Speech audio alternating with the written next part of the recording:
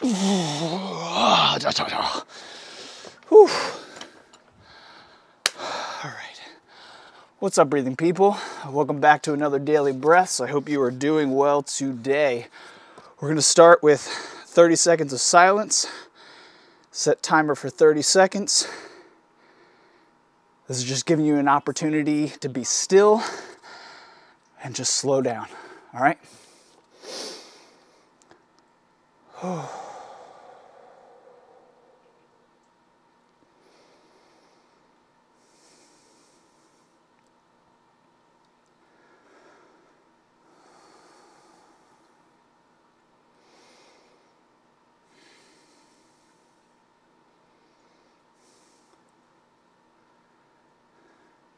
All right.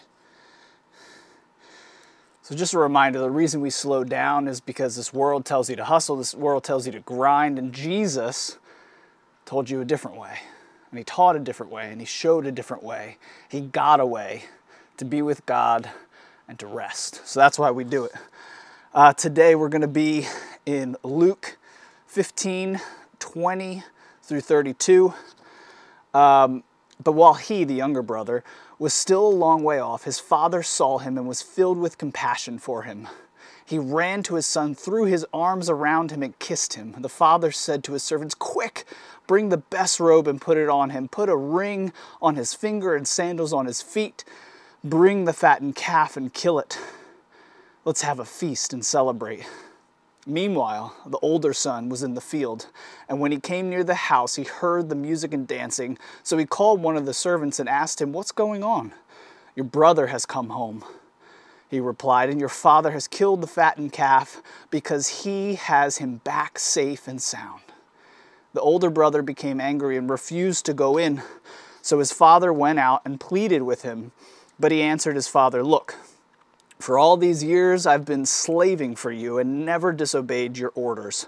Yet you never gave me a young goat so that I could celebrate with my friends. But when this son of yours, who has squandered your property with prostitutes, comes home, you kill the fatted calf for him." "My son," the father said, "you are always with me, and everything I have is yours. But we had to celebrate and be glad because this brother of yours was dead and alive again. He was lost and is now found." Woo. In the prodigal son, we learn that whenever we wander from the love of the Father, we are lost.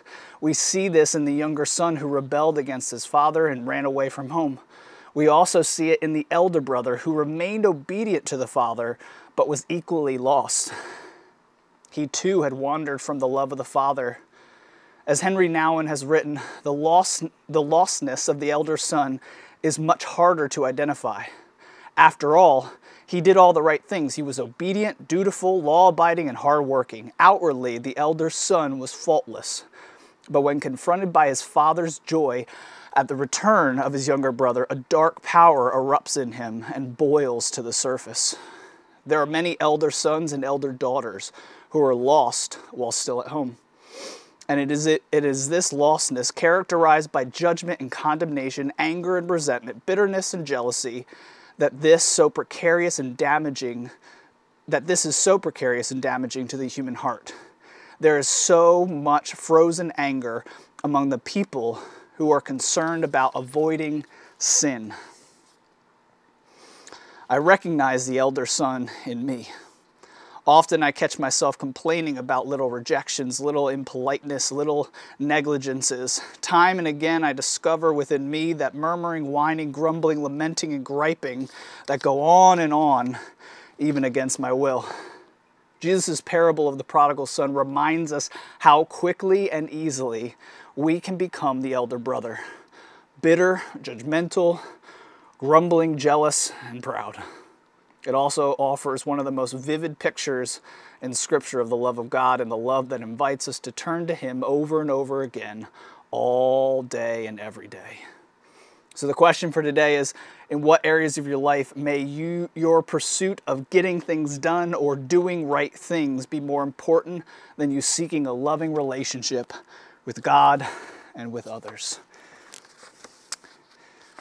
I actually have Rembrandt's painting of the prodigal son hanging in my dining room that someone, a mentor of mine, gifted to me.